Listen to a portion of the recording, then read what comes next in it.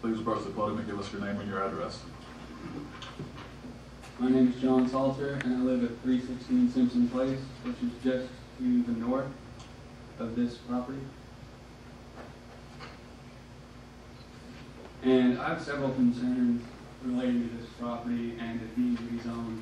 This is the third time in its history that I know of that it has been requested to be rezoned, and each time it has been declined as recommendation for development.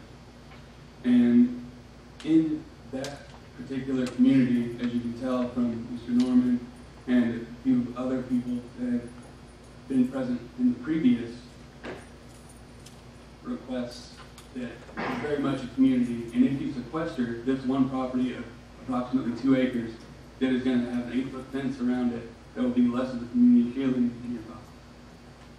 So a few of my principal concerns are that with the previous attempts to rezone this particular property, there's been multiple different plans, and we did have a plan in place, not myself, but Mr. Simon had a plan in place for the higher density plan, higher density residential area of R10, but as you noticed, I'm sorry, I don't know your Planning and zoning person.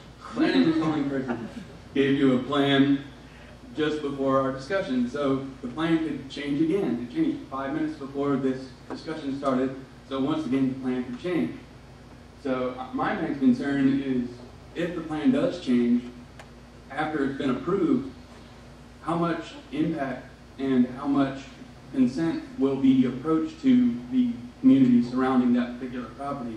I have not been approached about any planning over the past few years, and I do not believe Mr. Norman has either, who lives directly behind me, or Mr.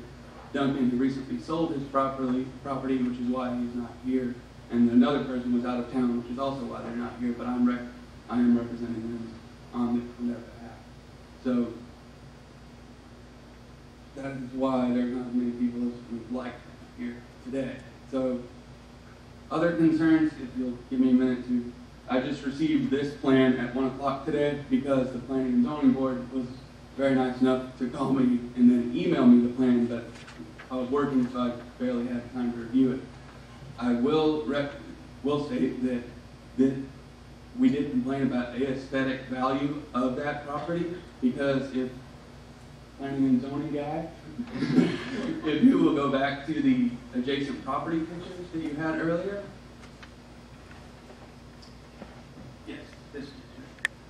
My property, this is the backyard of the property in question, and you can see the grass is neatly trimmed, and there's my house back there.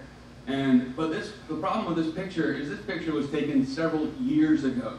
Not weeks, not days, not months, years, as in approximately 6 to 7 years.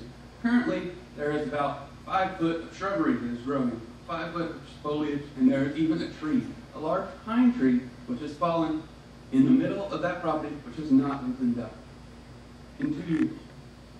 So, with that said, I'm concerned about, once again, the architectural control that was mentioned earlier. If new buildings are put in place, what will the properties change?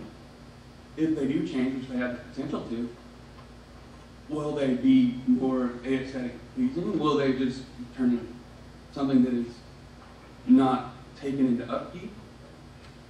Another one of my concerns that was mentioned earlier was that this would be an area that is for families that are seeking to downsize or seniors over the age of 55. As in that community, we have several seniors over the age of 55, and we get along just fine. We talk every day sometimes. We see each other and we wave down the walkway. But there's also the potential for college students to move into this area, or even other people, delinquents possibly. And it even says in the letter of zoning that there can be 3 non-related members in one house. That means a total of 24 individual cars, which eventually adds to the traffic problem already occurring on either road. So then my problem becomes, what if an emergency occurs? If an emergency occurs, once again, we have that berm where a traffic accident could seriously occur. Or there are these, on the plan provided by Mr. Simon, we have the retention ponds near either road where a car could crash into potentially if if there is excessive rain events, which do frequently happen down in South Georgia, as we know over the past month. But those are my primary concerns. There are some improvements on this property that are being recommended as far as the aesthetic value that were our principal concerns in our past planning discussions. But I'm concerned with traffic. I'm concerned with what will possibly change, and then the aesthetic value, and then the possible changes that will not be consulted with the nearby community, and then a completely sequestered community from the community nearby. Those are my principal concerns. Any questions? Any questions from the staff? Like from the speaker? Yes, sir. Yes, sir. Off the top of your head, how many accidents have they had In that area? Yeah, you know, in the last couple of years? Within that area, I see cars frequently pulled over on the side of the road, probably once every 2 months, at least, in my estimate. Just because there's a large buffer, particularly on the right side. The southern side, if you look at the map, on the southern side is water.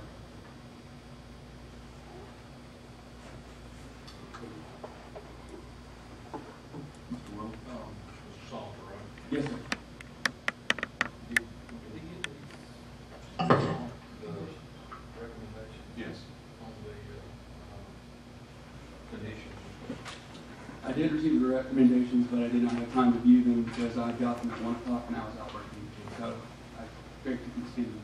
That was my question. The staff has put like 7 conditions on there that addresses a lot of the stuff that you brought with that. That was my question, if you read that. And that answers some of the questions. I'm sorry. But once again, the plan could change. It changed by 10, 20 minutes. All right, are there any other questions for the speaker? No, thank you.